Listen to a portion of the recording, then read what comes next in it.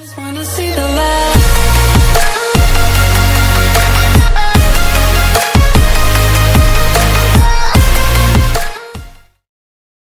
Hello and welcome everyone to section 3 on complete game development course using Unity 3D.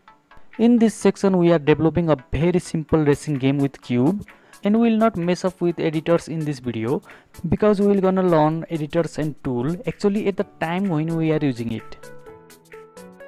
Now we will create a new project on Unity by clicking on new.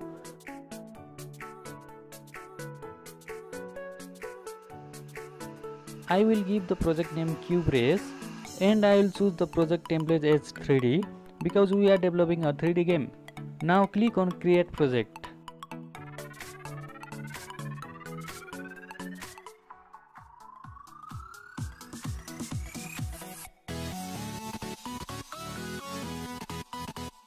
I will introduce you a few things that has been preloaded by Unity while creating a new 3D project.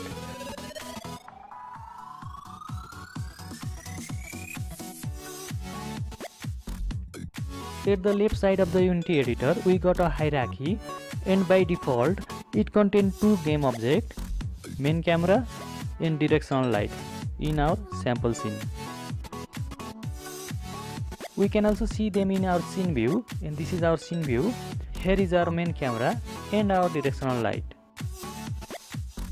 We can select them by clicking directly on an object or by selecting it from the hierarchy. To deselect the game object, you can click on any empty area of the hierarchy or in the scene view. At the bottom, there exists project window which contains all the assets of our game. Inside the asset folder, it contains a scene folder which contains our default sample scene. We can rename our scene by right clicking on it and click on rename. I will rename it to game. Now we can see that our sample scene is changed to game in the hierarchy.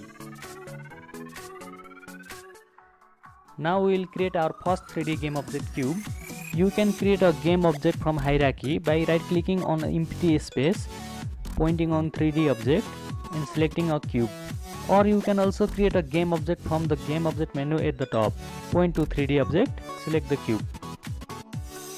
After creating a game object, before doing any changes, you have to reset the transform. So let's open inspector panel and look at on the transform. My cube position is at 0, 0 and 0. That is, it is already at the center. But if yours is different or yours is not at the center, then you can type 0, 0, 0 here on X, Y and Z axis, or click on setting icon at the right of the transform and choose reset.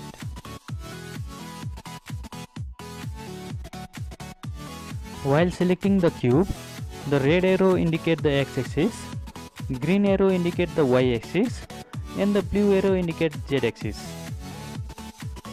You can zoom in and zoom out the scene view by scrolling the middle mouse button.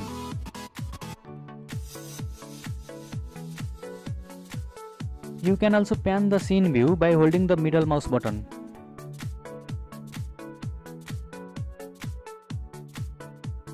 By holding the right mouse button, you enter the first person mode. So you can look around by moving the mouse,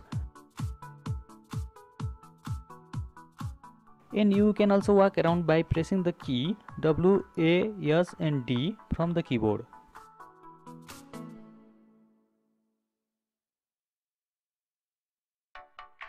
To move the cube on different place, you can use the position here, or you can also drag it directly from this axis handle.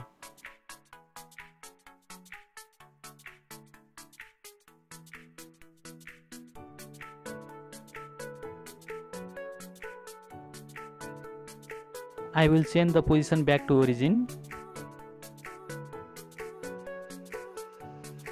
You can rotate the game object by enabling the rotate tool and dragging on any axis.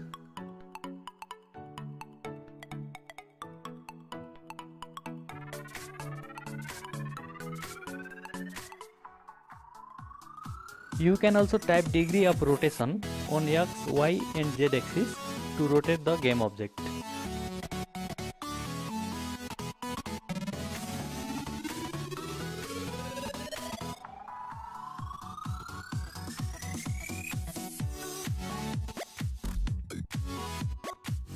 Now I will change the rotation to 0 degree on all axes.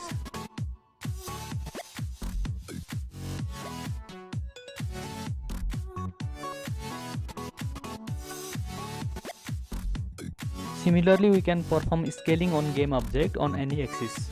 I have increased the scale of the game object to 5 on x-axis, so it is increased by 2.5 on each side of the axis.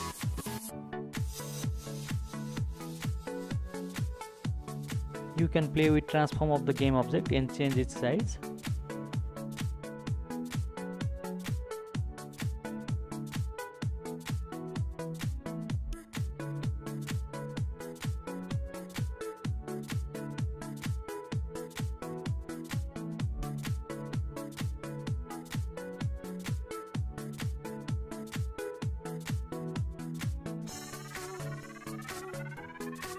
Finally, I will make my game object scale to 1.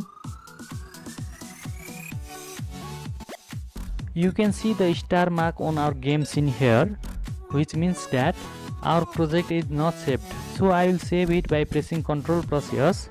We can rename our game object by right clicking on our game object at hierarchy and click on rename, or from the inspector panel while selecting the game object.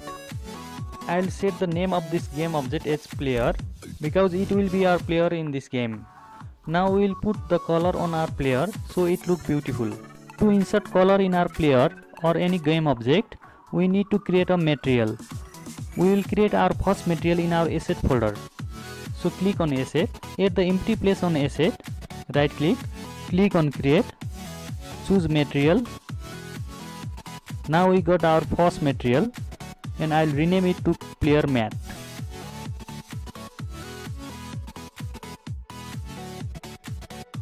We can choose the material color from albedo at the inspector panel.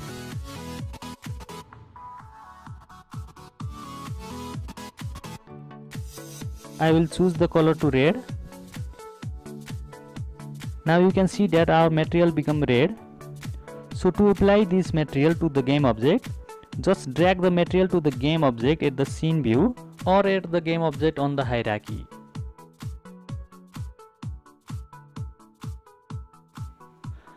I will create a folder in asset named material and put all the material in our game inside it, so that it is easier to find our game object while searching. Now we will add another game object plane, which will be our base or path where the cube will be moved. Click on game object, 3D object, select the plane.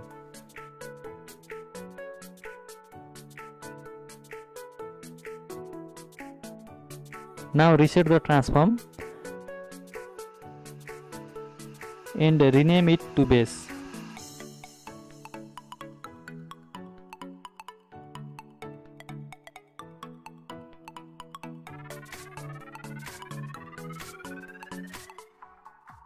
We will scale it on Z axis to 20.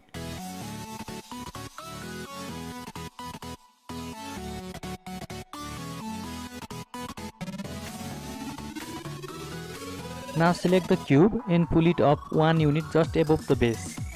That is, change the position of the player on Y axis to 1.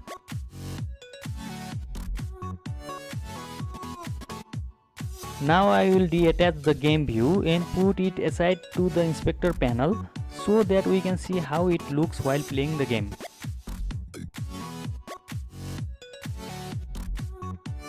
Now we can see the game view on right side and the scene view on the left side. At last we will move the camera up to Y axis about 3 units so that while playing it is easier to view in front of the cube.